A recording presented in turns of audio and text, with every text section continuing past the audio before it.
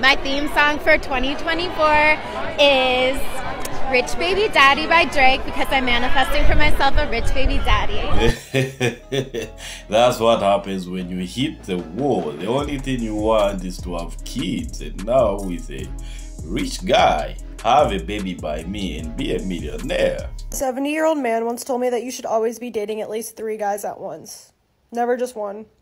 And don't drop the other guys off your roster until one fully commits to you until you're engaged.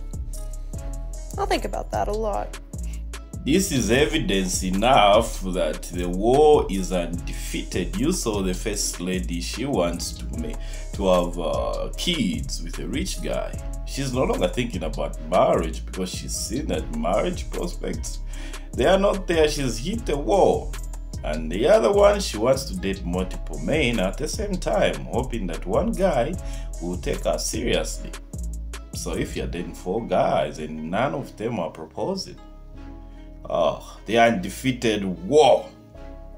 Can I ask you something? Yeah. Why are people always worried about what face Ben has on? Like if Ben like walks out the house Ben is and he's doing like, all right. You don't need to worry about Ben. Let me just tell you, he is good. He is happy. He is here. He is nominated. He's like, I'm chilling. I don't understand what people are pressed for. well, damn, he's just drinking coffee and eating donuts, y'all. Leave him alone. He's all right. He is all right. I'm 34, and after being single for so many years, I lost count of how many years I've been single for, finally starting to actively date in Chicago, and it's so hard. Actually making me feel away right now. It's making me feel really, really sad. Didn't realize how emotionally taxing it would be. But once I started dating from 0 instead of from 100, it got a little bit easier. I'm learning that I am a bit of a slow burn, at least in the beginning stages of talking to somebody. You need to vet who you are. Just because you're cute and good looking and can dress doesn't mean anything to me anymore. I want to know who you are as a person, and I want to make sure that I feel comfortable around you. After the slow burn though, if I feel safe around you and comfortable, I will probably get attached to you in no less than 4 seconds. If we could start out as friends first and develop a friendship in the beginning, that would be so ideal. But I know a lot of men don't see the benefit of being friends first, and I really wish they would, because when you develop a friendship with a woman first and then you go into You mean you putting a man in a friend zone, and then later on when you don't have options, then you say, oh, I think we've been friends for some time now, and I think we should take this friendship at the next step, or have some feelings for you. You mean that kind of thing? Oh man, the war. a romantic relationship. It can be one of the most beautiful relationships. One of my friends just told me what a soul tie is, and I think I have a soul tie right now. It's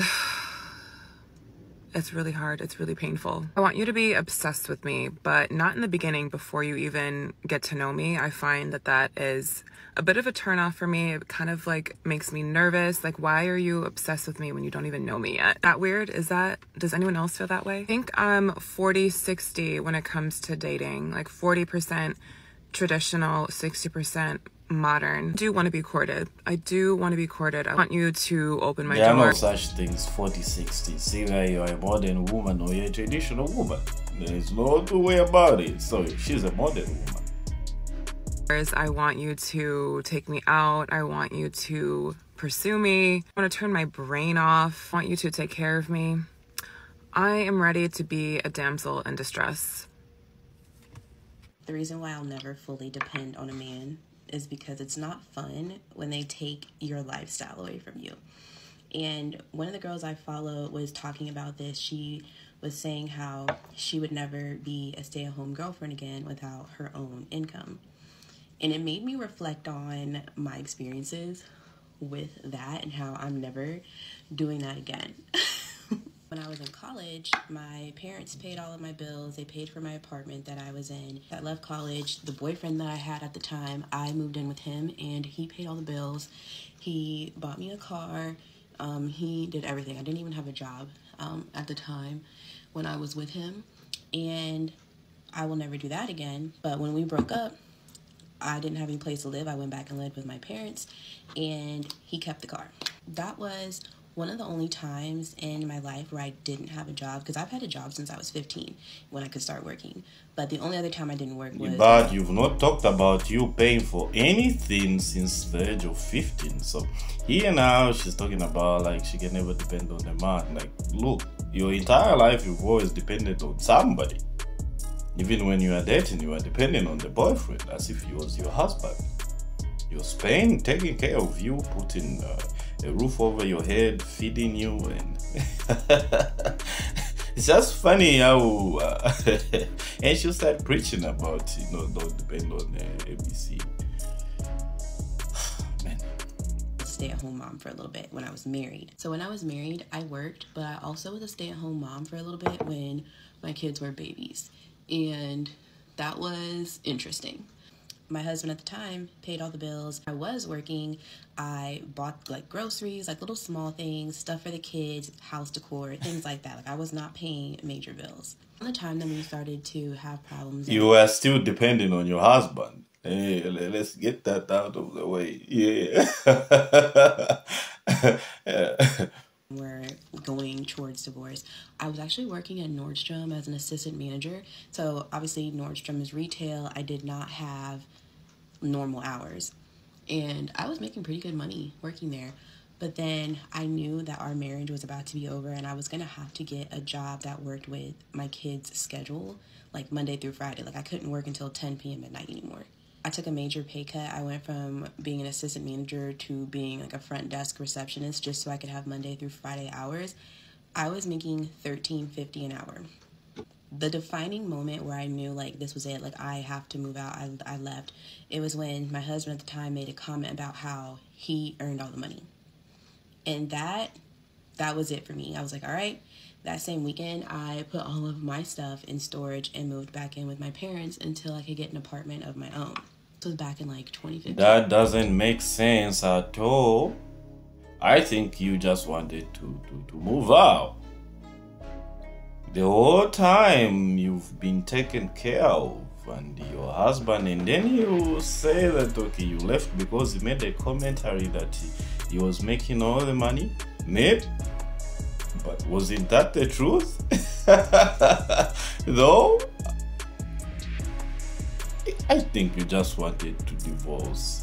You were thinking about it. You were thinking about leaving him, and it's a thing where somebody says the wrong thing, and then you're like, oh no, you said this, I'm done.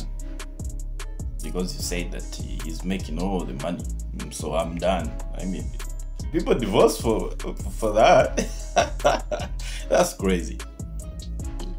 And that's when I first started paying my own bills. I should have learned my lesson from the boyfriend that I was with who paid for everything, and I didn't. But let me tell you what, after me and my ex-husband got divorced, I'll never fully put my life in a man's hands.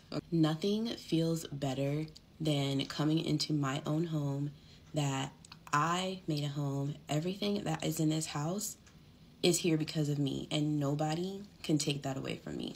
You know, all this sprinkle talk, it sounds nice and it can work, but I think you also have to be mindful of all the other situations that could happen if you decide to put your life in a man's hands.